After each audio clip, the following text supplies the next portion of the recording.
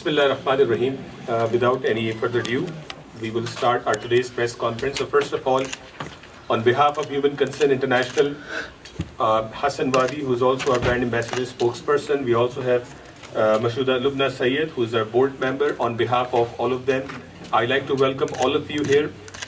The ethnic media, which plays a very important role, and you all are here to cover the press conference and to understand what Human Concern International is doing and why we're doing these three events and what is our plan when it comes to clean water for life. My name is Uwais Iqbal and I am Human Concern International's Global Ambassador and Spokesperson. The purpose of this press conference, I've explained it to you. We will have short speeches here. They will explain you from HCI perspective as well as our respected guest who is here. Later on, we will take few questions, maybe 5 to 7 questions, and we would like to have your questions around the purpose, why we are here, what Human Concern International is doing in partnership with Engin Altan, and again, the whole idea behind the clean water for life for everyone. So, and then later on, I also wanted to do just the ground rules here. So later on, once the press conference is over, most of you also asked the question, what would happen to tonight's event? So please meet me after the press conference is over. I will give you seating passes for tonight's event. So you will have, you'll be able to enjoy the event tonight and take the message even forward to the audience from that standpoint. And also, you would be wondering, and I want to just address this upfront, we will not have the opportunity for each one of you take solo photos here, but I have requested the team at least we can do one big group photo so the media in Toronto can remember for the rest of life that we welcomed the Muslim hero of the century, the Ertugrul series that we all saw, the inspiration, the people, the way we all enjoyed and we all loved the history of Ottoman Empire. This is second to none. So without any further ado, I would now request the Executive Director of Human Concern International, Mahmoud Khan. Okay. Let's be careful for each other. Ellie, you good? You good? Okay, let's clap for Ellie. Thank you very much. So I request Mahmoud Khan, who is the Executive Director of Human Concern International, to please address the ethnic media here in Toronto on December 11th. Thank you very much, Uwais. Thank you all for being here. Good evening, everyone, and may peace and blessing be upon you. I'd like to begin by acknowledging that we are on the land of First Nation and Metis community, whom we respect a lot, and we are grateful to have opportunity to be present in this territory. Thank you for joining us today as the Executive Director of Human Concern International. It is my pleasure to be here with all of you. HCI is the oldest Canadian Muslim international relief charity. We're on the ground in the most drought-stricken areas of the world to provide vulnerable communities with access to clean drinking water. For over a decade, I have worked in humanitarian relief at HCI. I've witnessed global disasters and assisted with response, relief, and sustainable solutions. Today marks the third day and the final day, the conclusion of our Water for Life National Tour, which we started in Ottawa at Friday, and we had a press conference at the Parliament there. Then the second day was at Edmonton, and finally here with all of you at GTA.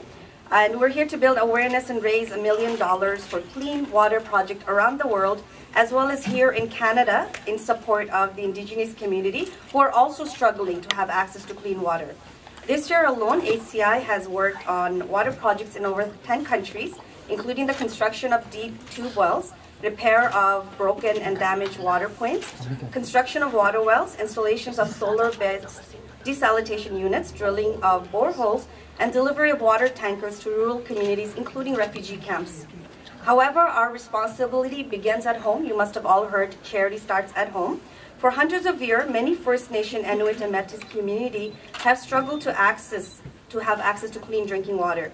The government have failed to meet its pledge to end long-term advisory on First Nations by March 2021 deadline, and it has been pushed the commitment to 2025. We're here to stand in solidarity with the Indigenous community, the peoples across Canada, and demand urgent action from the federal government to ensure access to clean drinking water in all First Nations and Inuit communities. I would like to thank Mr. Engin Altan Duzyatan, who has come all the way from Turkey to Canada to support HCI's national tour to fundraise for clean water access. He's an internationally recognized Turkish actor who has dedicated himself to advocate for environmental challenges, particularly access to clean water. In 2019, he starred in a documentary titled Be Witness, which was filmed in Africa and in Turkey, that shed light on water insecurity faced by some of the most vulnerable communities in Africa. So, hello. I would like to thank Human Concern International for inviting me to be part of this important project. I am honored to visit Canada and join Mahmoud Khan and the Member of Parliament to speak on this critical subject. Like many with a global platform, I have been committed to raising awareness about climate change impacts around the world. I have traveled throughout Africa documenting the effects of a lack of clean water access of communities. As an avid photographer, my journey began in Kenya to capture the natural beauty of the continent, where I faced a striking reality that deeply affected me. 53% of Africa's people do not have access to clean water, and 3 out of every 10 newborn babies die due to disease originating from contaminated water. I have witnessed people who traveled days to get to clean water access point to fill 1 bucket for their family. Some locals, including women, have to walk about 25 to 30 kilometers in order to reach water. So I began to research the issue, and eventually I produced a documentary called Be Witness to build awareness about clean water access.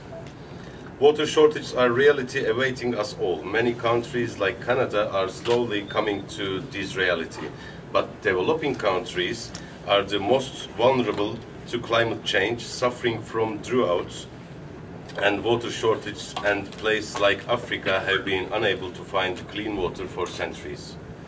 According to UNICEF, over 700 children under 5 are dying daily from disease linked to inadequate water, sanitation and hygiene.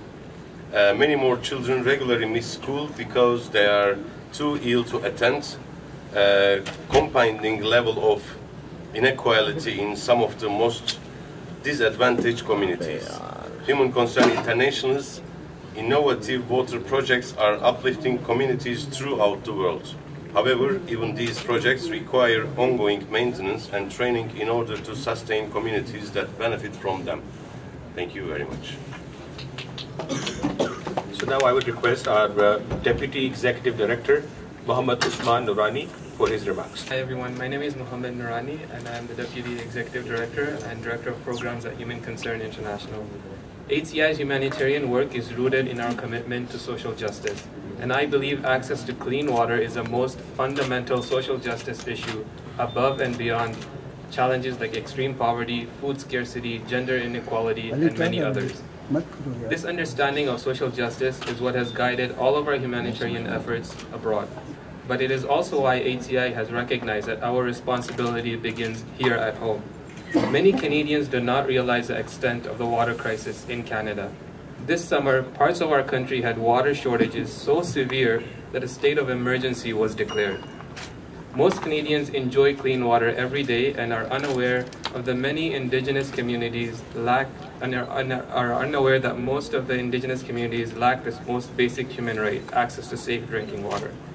We are all responsible for ignoring this fundamental social disparity and failing to provide a basic human right. We as a nation are failing our Indigenous communities. Human Rights Watch found in 2016 that the Canadian government violated its international human rights obligation to First Nations people and communities by failing to address this severe water crisis. The facts are as follows. As of October 2022, the Government of Canada reported that there are still 31 long-term drinking advisories in 27 reserve communities, with some in place for more than 25 years. According to Water First, as of July 2022, 111 First Nations communities across the country are affected by drinking water advisories. A single drinking water advisory can result in up to 5,000 people being deprived of safe, clean drinking water. Many Canadian relief organizations, such as Human Concern International, with extensive experience in clean water solutions, are looking to the Government of Canada to collaborate and leverage this expertise here at home. Canadian donors are eager to contribute to the provision of innovative, clean water solutions. So I'll just make some concluding remarks on behalf of HCI. HCI is proud to be dedicating a portion of the funds collected in the Water for Life tour to support local organization working on the ground to improve the indigenous communities' access to clean water. So in these 3 days, anything we raise, 20% of the fund collected will go toward indigenous communities to help them give access to clean water. Today we're calling on the Government of Canada to first recommit to eliminate the remaining long-term drinking water advisories on the reserves. Second, address the deficit funding for the maintenance and operation of drinking water system on reserves, which is Parliamentary Budget Officer actually had identified as being $138 million. So we would like them to do more, of course. And third, the Indigenous Service Canada to work alongside Canadian charities to develop a partnership program for supporting efforts to end long-term drinking water advisories, improve the water and water systems on reserves, and training programs as well.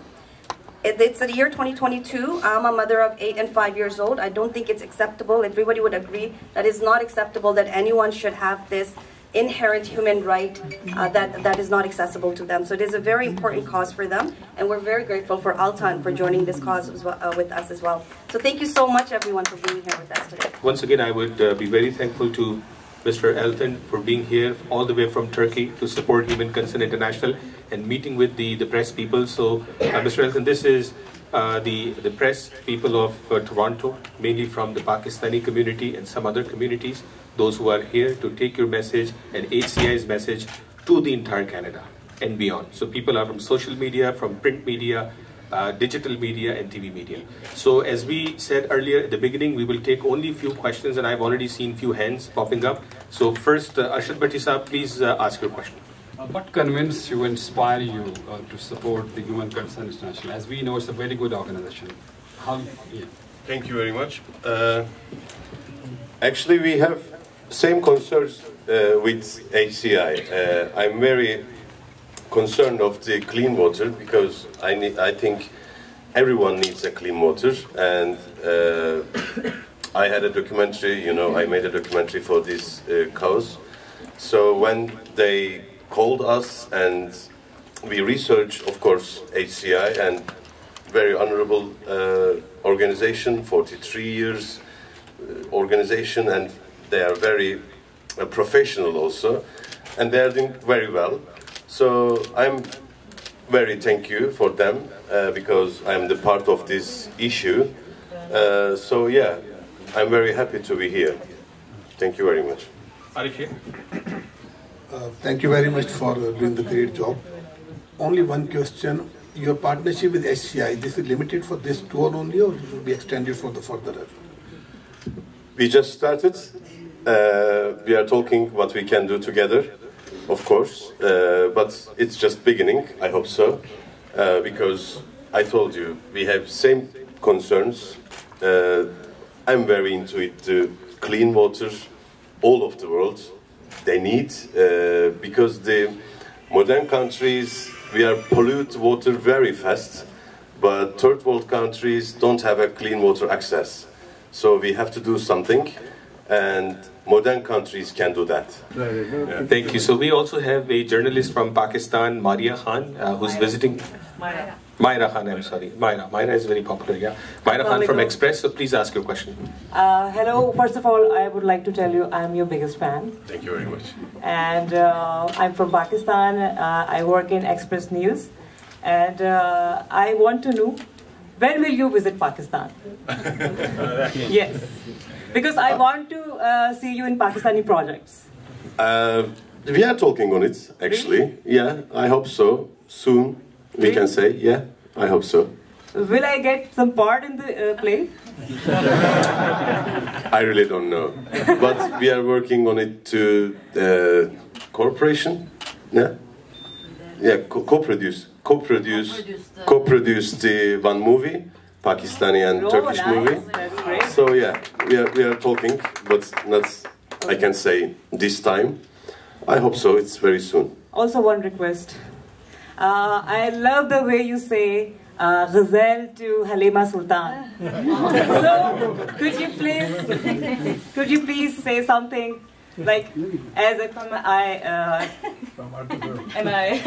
I'm Myra. So can you say something for my eyes, you know? Gözlerin gerçekten çok güzel. Thank you so much. Thank you. Very good. So as I said, we won't be able to take so many questions. We'll take few more. Faisal bhai. Thank you so much. Since Mr. Vasibal, you introduced human concerns in Pakistani community, and Pakistani community has supported this project a lot.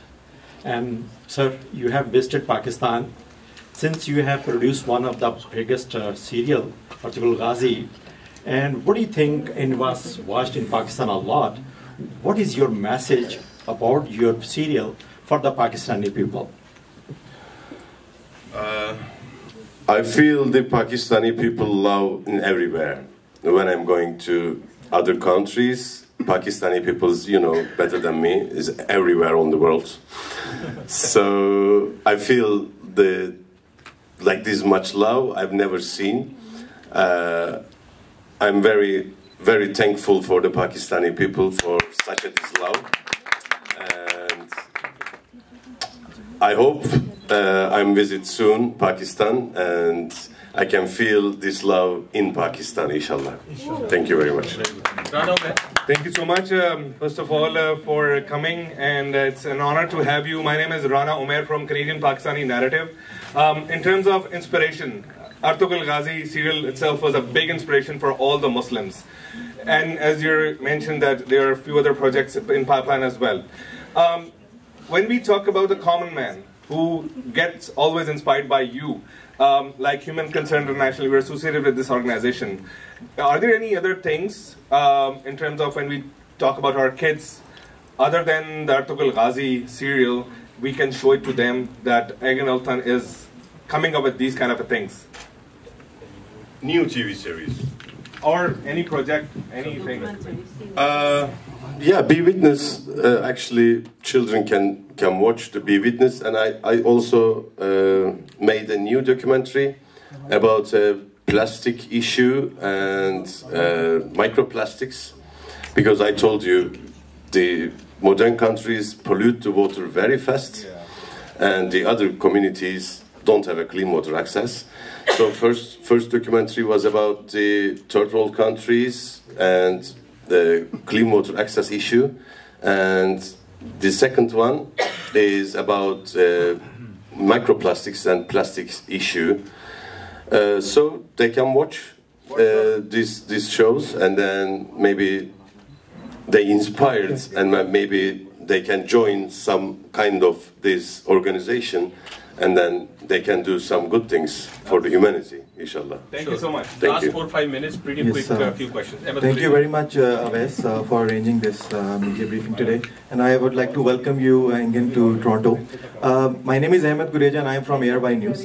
The question is, the role that you have played in Ertugrulghazi is all about reviving Islamic spirit. How difficult was that role? It was difficult to shoot, actually, because when we started the show in Turkey, it was really difficult to shoot every week 150 minutes, and then every episode 150 minutes, and then we don't have enough stunt in Turkey that times. Now, mashallah, a lot of, but that times it was really difficult to shoot, but it was okay, I think so. Everyone loves it. So, but of course, it was difficult to shoot in Turkey. Last question. Hina, last question. Just two more, Hina, and then Assalamualaikum. Badr Munir. Assalamualaikum. My name is Hina Siddiqui. I'm from Canada One TV. Welcome to Canada, and thank you so much, Jazakallah khair, for spreading Deen again all over the world. This is just kind of a big ignite in Muslim, ummah. All over the people in the world, they are talking about you just because you spread the message very well. So my question to you is, What do you think is the biggest concern or a threat to humanity at the moment, according to you? I think justice. Yeah, because we need the justice for everyone. The big issue is the humanity, I think, for justice for everyone. Yeah. Muslim people and non-Muslim people. It's everyone. Yeah. Okay. The Human Concern is the best organization. Thank you so much for allowing me a question. I hope you did watch some portion of Urdu version of your drama, Artur. Did you like Urdu voiceover of you? And if you learn some sentence or some dialogue, please deliver it. Oh my God. Oh, now? Oh, it's very difficult, guys. I quit the show 2 years ago. So, really very difficult for me. Eyvallah, çok teşekkür ederim. So now, thank you each and every one of you. And